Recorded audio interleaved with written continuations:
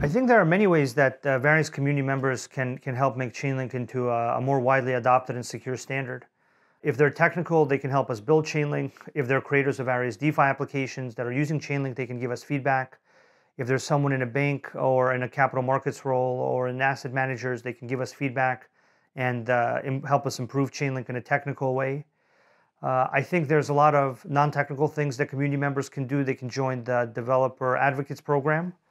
Some of them that are on the way to becoming more technical can join the Developer Experts Program and help developers understand more things through various forms of education.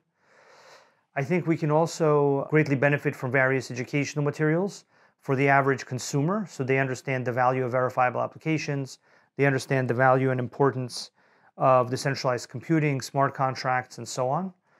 The community has done a great job in educating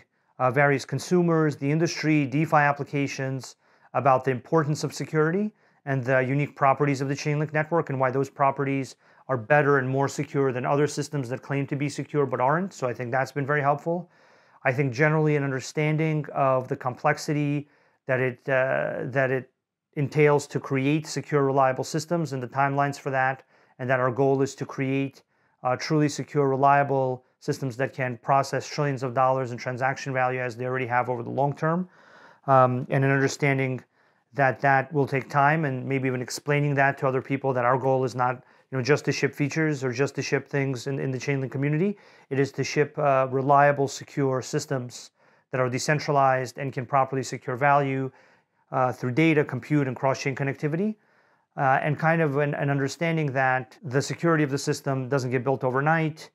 that there's various ways to make it clear to people and be positive about the unique properties of the Chainlink system, and that those properties are hard won and difficult to make and take time and are resilient over time and through various outages on chains and various attacks and all kinds of other things that affect other infrastructure but don't affect the Chainlink network. So I think a general view of how can I help build the Chainlink system technically, how can I help educate various technical and non-technical users, a certain amount of positivity and patience about what it takes to make a secure system, and that this is about creating a secure, reliable, decentralized system,